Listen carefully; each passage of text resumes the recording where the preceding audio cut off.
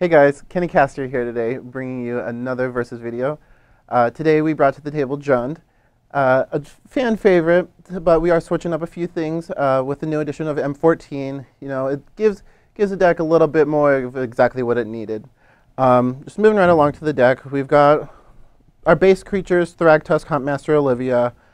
Some people were switching up with Vampire Nighthawk, Sire of Insanity, but with the addition of M14, we're able to add Scavenging Ooze to our deck, which I put in a 4 of because whenever I was playing this deck originally, before M14, I felt like you had really good matchups against most of the decks, but then you're playing against Reanimator, and yeah, you had like Ground Seal's main deck, but those really weren't working. It seemed like it would just, the games would go on forever. Everyone would play a Thragtusk or a 5, and then they would play Acidic Slime on your Ground Seal, and then they'd bring back Angel of Serenity with Embarrass Rights, and you'd die. Or you would just draw a Bonfire, and then they would die.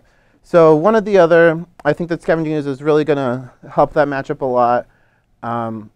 We also have Doomblade in the deck. Some people were playing Pillar of Flame before. You know, it's just another 2-mana removal spell, whether like Abrupt Decay as well. Basically just something to blow up a creature for cheap and efficient. All right, so moving right along to the sideboard, I wanted to put like a mix of spells in here, you know, that are good against the aggro matches as well as the control matches and then the mid-range mirror matches.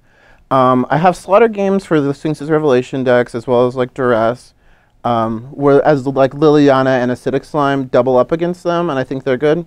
Acidic Slime is also good against like your mid-range decks, the Jund Mirror, any deck with like Artifact or Enchantment. It's also good against Bant Hexproof. Well, if you don't die before then, you can blow up one of their enchantments and even block like a Geist-Sustained Draft if you're blowing up like their Spectral Flight.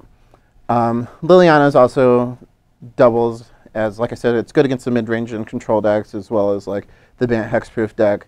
A lot of people aren't really playing it main deck right now just because the Voice of Resurgence is a card and you don't want to really play that into their voice. Although we do have Pillar of Flame for that little guy. We've got a couple of these on the sideboard, as well as a couple of Vampire Nighthawks to just stop voicing his tracks. We also have the one of Curse of Deathhold, which Reed Duke has proved to us that it deserves a sideboard slot. And I also wanted another kind of like board wiping spell, so I threw in a Amizium Mortars kind of just to act as like the 5th Bonfire in the deck. It's also good against Lexon Smiter decks, where like I guess Doomblade's good against them now too. So that's why Doomblade's in the main deck when this isn't.